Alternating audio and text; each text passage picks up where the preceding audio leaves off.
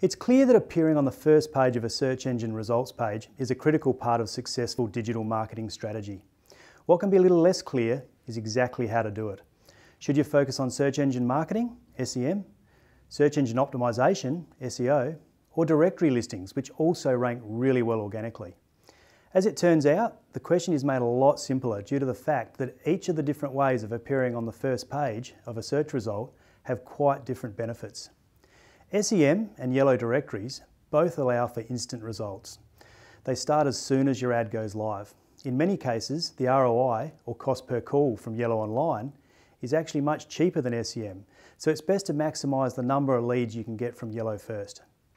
SEM can then be used to increase your volume of leads to the desired level, or to focus on more specific services in your business that don't rank well organically through yellow. SEO takes a little longer to optimise, as the improvements come from ongoing work that is done on and off your website to improve its relevancy with Google.